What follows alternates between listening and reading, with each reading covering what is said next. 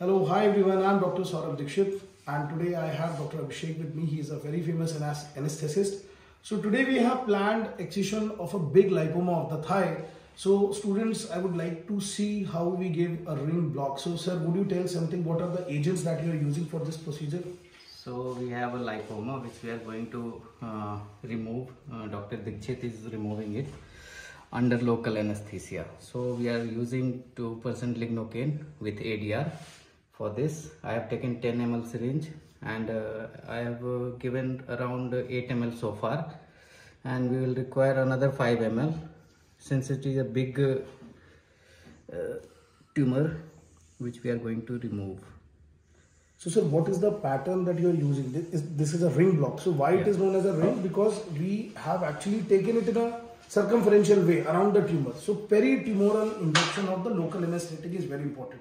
Sir, are there any precautions like patient history that we need to take before giving any local anesthesia? Because many people think that local anesthesia is very easy. No.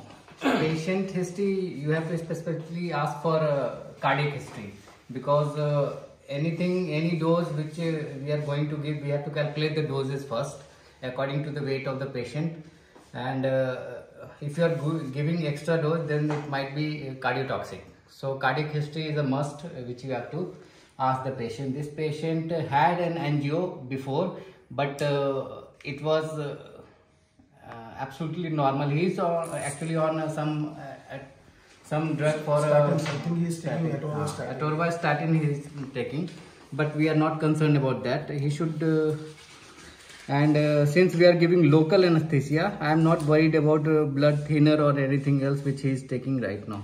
So students, we had preferred to give local anesthetic based on his history. So we have to understand that anesthesia is the most critical part of any surgery. Whenever we are performing any surgery, it is very important to understand that a proper anesthesia is important, but before that, planning of anesthesia is important. So let me tell you what surgery we are going to do for this patient. This is a lipoma. What is lipoma? It's a tumor of the fat. Basically, it could be a benign majority of the time, or it could convert, if it is malignant, it could convert into liposarcoma. So today we will be excising it and we will be removing it. It's a very simple short surgery. So I will show you the steps of the surgery also in this surgery.